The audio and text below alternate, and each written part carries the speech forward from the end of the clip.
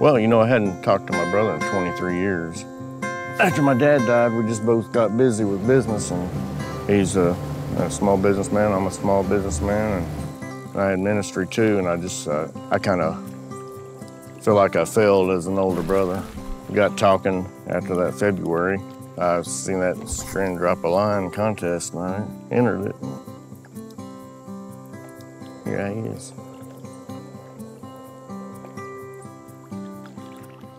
He called me up and asked, said, "You want to go fishing?" I'm like, "Sure."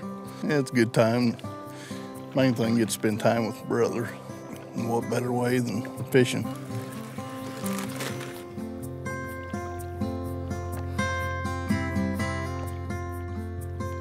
My brother wouldn't let me up in the treehouse. My other brother, Steve, I went back to the house and I just got a brand new Daisy Red Ryder BB gun.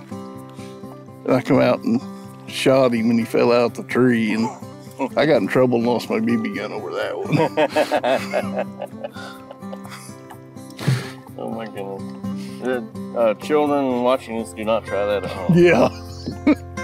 Actually, I went fishing with some friends back in the 80s, and I thought I just had to use some jigs and everything. They were all using minnows and cane poles and catching crappie and left and right, and I was getting hung up. I had some of that fishing line on there. It'd break real easy. I got tired of it and I threw it down in the boat there, and my line was sitting in the water. And then all of a sudden my pole just about jumped out of the boat there. I actually caught a crappie. He was down there fishing the pond. I went down there to fish it. He told me I couldn't fish the pond. I grabbed his fishing pole and went to beating on him. Hey, he was doing like this. And I was trying to get away from him, I couldn't get away from him. I said, "Stop him." I said, "He's just a little kid, he don't know what he's doing." I said, "You need to whip his butt."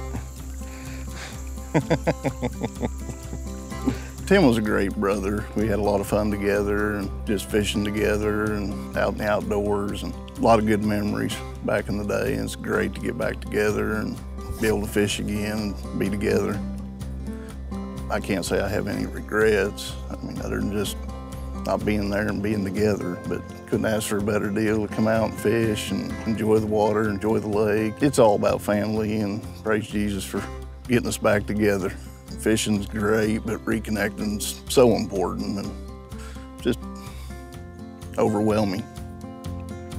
23 years ago, I felt like I kind of abandoned him. I had my own life already in Alabama, and our dad died. He took on all the responsibility, and I wasn't there for him. Since the Lord has made me fishers of men, my brother's caught back, and so I believe I've caught the bigger fish. I'm just blessed to be able to win this trip and everything. I know it was orchestrated of God to get my brother and me back again.